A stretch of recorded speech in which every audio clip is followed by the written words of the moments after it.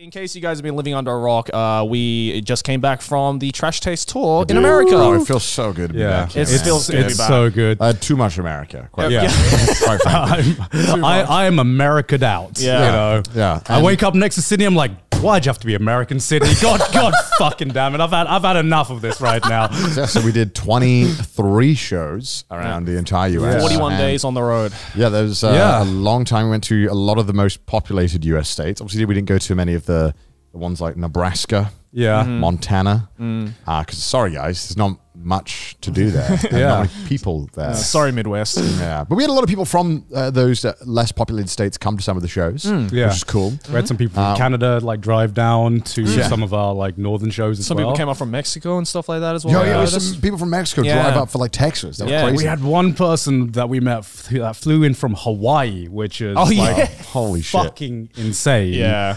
That's crazy. I mean, yeah, we had 23 shows. We started from we did one tester show in LA, then flew to Minneapolis, then got on the tour bus, which was so much cooler than I think any of us expected. Oh, it was so cool. I thought I was kind of like dreading the tour bus, and we got a lot of questions about like I was scared. I was scared for the tour. Yeah, because I'm just like, I'm going to be living with these guys and a bunch of strangers for like 40 days. I don't know how I feel about that, but it was actually like really, really nice and really comfortable and a lot of fun as well. Yeah.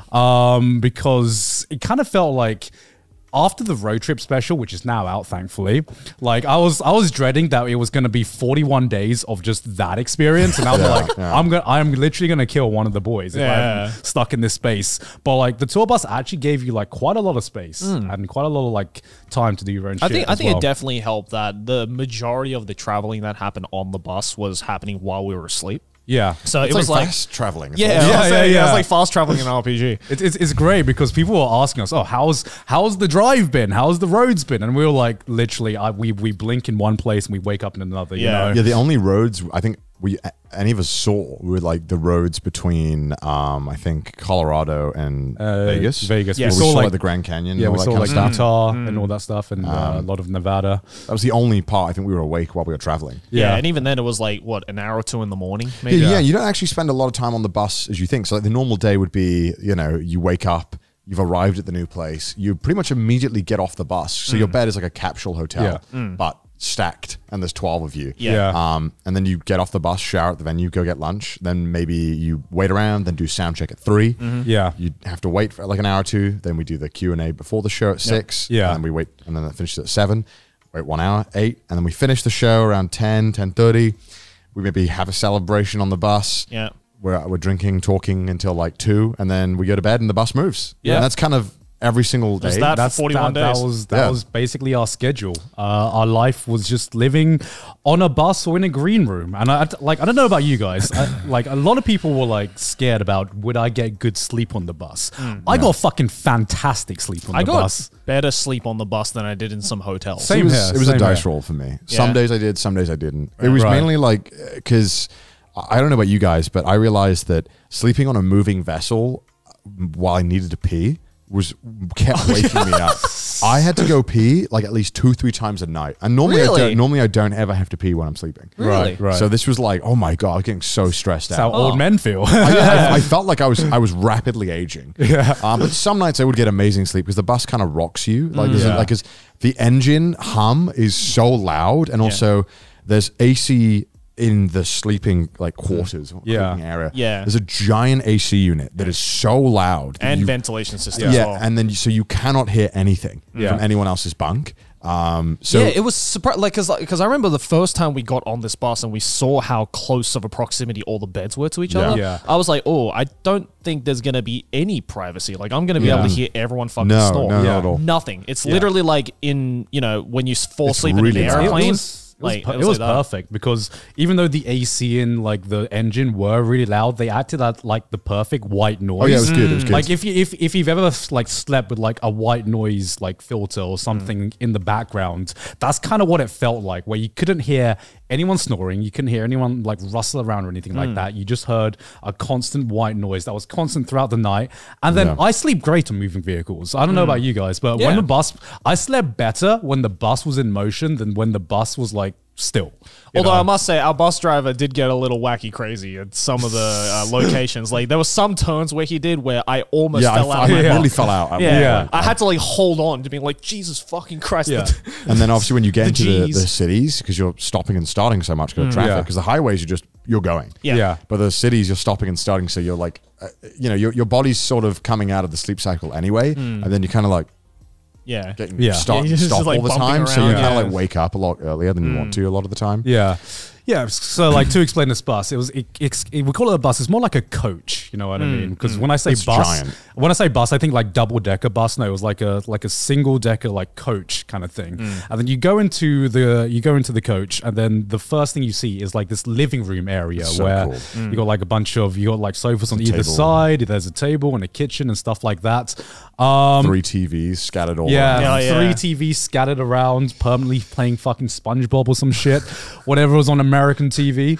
And then you go into the next room, and there are 12 bunk beds, and there are like three stacked. 3 layers, basically 3 layers. So there's the bottom layer, there's a middle layer, and there's a top layer.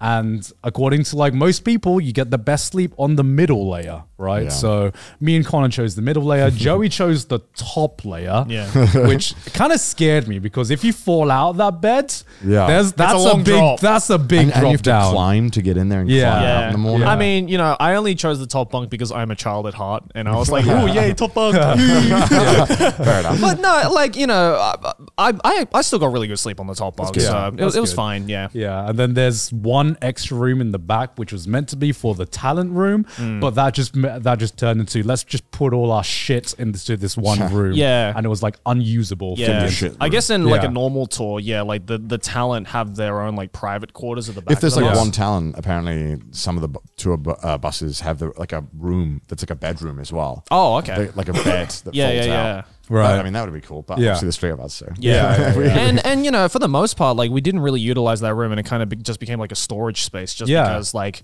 I mean, when Aaron, who helped organize this tour, shout out to Aaron by the way, was like, by the end of this tour, these guys who you think are strangers right now, who are going to be with you on this bus, they're going to end up being like family. Yeah. And like, I always thought when I heard that from like multiple people, who've done tours before, I just thought it was like, just some kind of like, not excuse type of thing, but, just like a thing that maybe not everyone can relate to type of thing. Right. But like, I don't know about you boys, but like by the end of the tour, it was like a family. Yeah. And we got really close to the staff that we had, and we were always just like hanging out with them in that front section. And so we were like, we don't have to use this back room. Let's just go hang out with everyone else. Because obviously you want to hang out with everyone. Yeah. So you're always hanging out with everyone. It's always a good time. So there was actually more people than I thought there were going to be living on the bus with us like prior to the tour, because we only knew probably we were gonna have like some Geeks Plus staff members and some people from the tour company that we worked with. And I was thinking, okay, there's gonna be like a manager, someone like stagehands. I like didn't take into account just how much staff is needed to run a tour, because That's there's crazy, like there's like multiple merch people, and there's like managers and everything like that, and there's our staff as well on top of that, and there's the technical people as well. There were like so many people on this tour bus with us, and I thought, fuck, this is gonna be a lot for 41 days. But like it was such a nice experience because luckily everyone was chill and we pretty much got along with everyone. And it was just, I don't know, you guys said it kind of felt like a holiday in some cases. Yeah, it did. I definitely treat it as a holiday. Well, yeah, because like I normally work way more than that. So only doing like a 2-hour show and then having the rest of the day where I can't really do anything. It's kind of like, oh, okay, I guess I get to relax. Yeah, because like, there were some days where like we had to stop by kind of halfway between 2 places because legally our bus driver could only drive a certain amount of hours per day. So there were some days where we would stop by and just like the middle of nowhere, get a day hotel and then just, go and explore type of thing. And in my head, I'm like, okay, before the tour, I planned out these days of like on the days that we're at the hotel, we could get like our own room and I could like, film some videos, catch up to work and stuff like that. But then when it actually happened, I was like, no, I think I'd rather just go out with everyone and like actually go see this part of the country that, let's be real, probably not going to go back to. Never going to go back to Mississippi. Like, when am I ever going to go back to Biloxi, Mississippi? So fuck that. We had a great time there, actually. It was a fucking actually had a awesome great time. fucking time there.